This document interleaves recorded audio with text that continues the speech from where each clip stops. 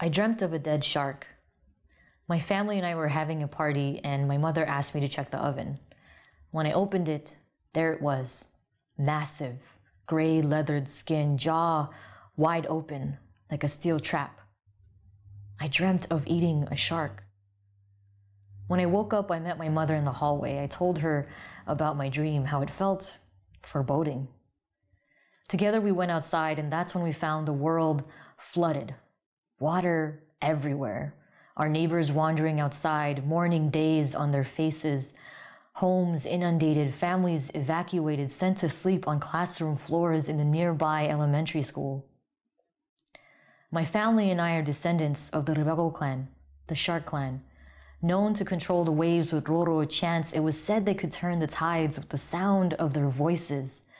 They sang songs to the sharks encircling their canoes. We were connected to these white-tipped, slick-bodied ancestors who carved the waters. We would never have eaten them.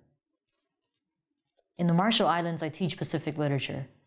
My students read the stories once told by our ancestors around a coconut husk fire.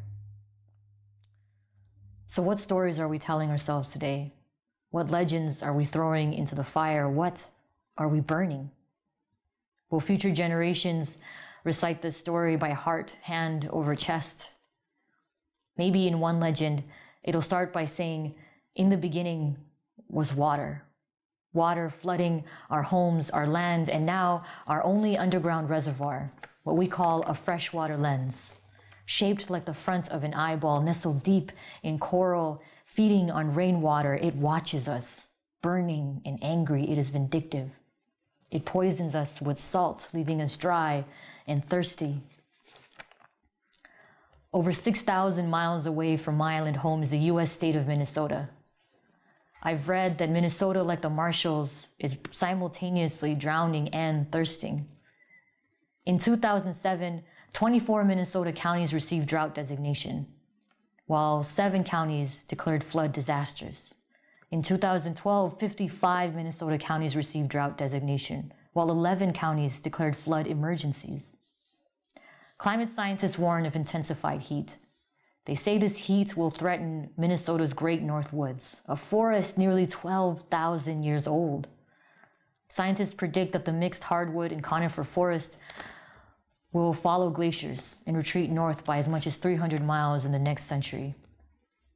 I imagine a hardwood forest, a hardwood tree, ancient and weary, heaving its tree trunk body to its new home where it will forever mourn its roots.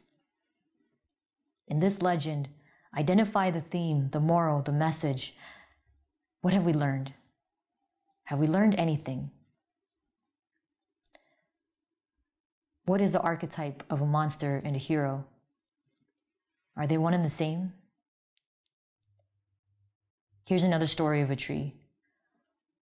On one of our atolls known as Kwajalein, there is said to be a flowering tree that bloomed and grew from the reef itself, a Utilomar tree. It was said its magical white petals would fall into the water and then blossom into flying fish.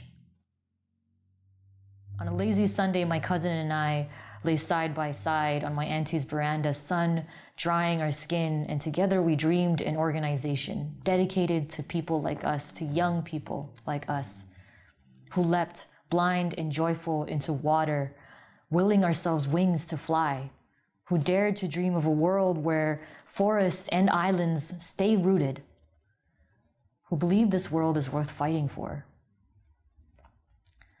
I still nightmare of dead sharks, but I'd rather dream.